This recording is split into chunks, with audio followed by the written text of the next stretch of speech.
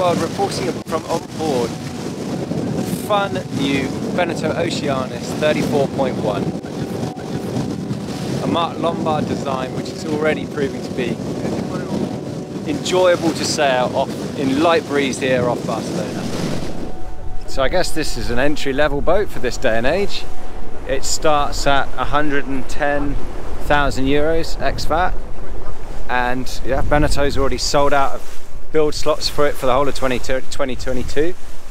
This is the first line version, which means it's got the option. I mean, this is the first to be built, so they wanted to show all of the different options on it. So this is the first line model, which means it has the extra bowsprit, has the flat deck furler, which brings the foot of the sail lower to the deck, gives you more sail area, has a Genoa rather than self-tacking jib here, and yeah, we're now sailing with the code 0 option as well. The mast itself stays the same height whether you have the standard version or this first line version, but you get the difference being you get a square top mainsail, so you get more sail area. So if you compare this to the old 35.1, you get it's basically a little bit only it's the same sort of size, but it's lighter with more sail area. So you've managed to save 500 kilos over that old 35, which is not bad given I think that's only 4 years old now. Also noticed some simple but effective sail handling systems, learnings perhaps from their sister company Geno, but using this 3D sheeting wind hauler system, which no heavy tracks needed on the deck, nice and lightweight, and you can really bring that jib sheet far inboard for tight sheeting angles. Again, the mainsail itself on a bridle here, no traveller needed, and all the lines brought back, well, the sheets brought back, both the Genoa sheets, self-tacking if you've got the self-tacking jib, and the mainsail sheets brought back to the 2 winches by the wheels. Standard, you have a single coach roof winch or the optional second coach roof winch as well to handle the rest of the running rigging.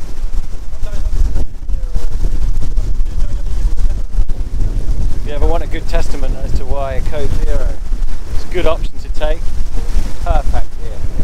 Now sailing on the Oceanis 34.1 in about 10 to 12 knots of breeze, and we're making about 7 to 8 knots, and it's really good fun.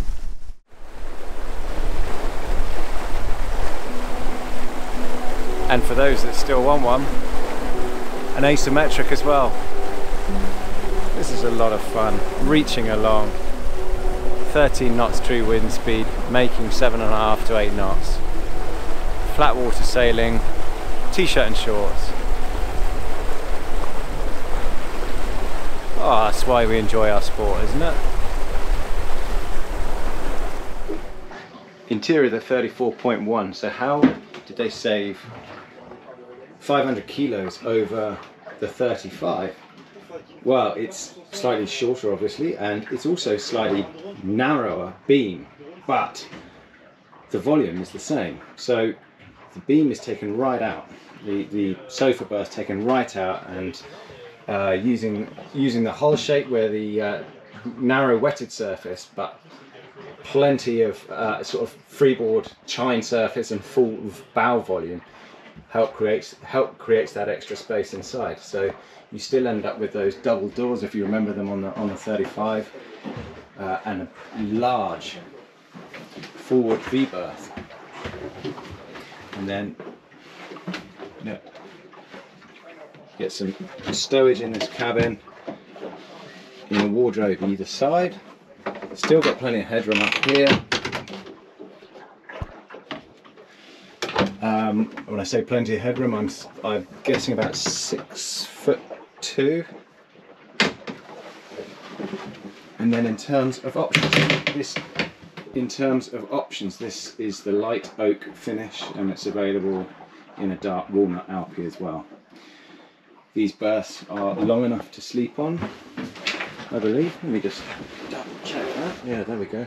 Plenty of room. And then if you want to, on the port side as well, There's a fill-in for the aft end of the port sofa berth.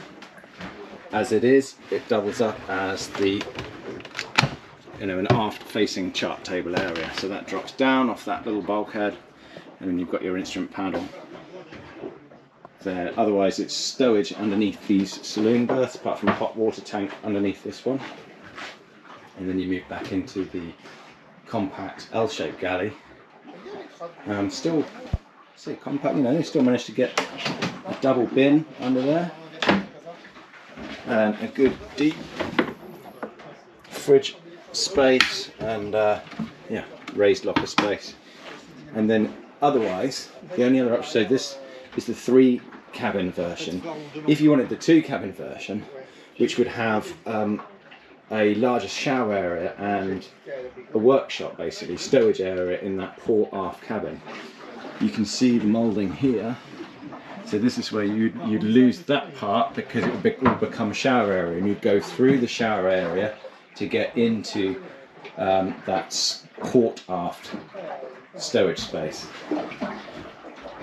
As it is, wet area and heads all in here on this single heads version, but you get a good size double cabin on the port side, and again on the starboard side as well. So a nice size family cruiser, young family cruiser all in all. And this one, if I didn't mention before, starts at 110,000 ex-VAT. The boat we're on essentially is 165,000 with all for the first line option and all the sail upgrades. And this is also, I'll show you the engine space. The other thing to mention is, like the 30.1, this is available with a swing keel. Like the Sun Odyssey range then, so Mark Lombard design, same sort of swing keel system where the keel would come up behind here and pivot from a keel head using a hydraulic electric system, and all that would change is that this saloon table would be slightly wider. But a really good option to have. I mean, it's massively boosted sales for the Sun Odyssey smaller range, so the 349, the 380 and the 410. So I imagine it'll be a popular one on this too.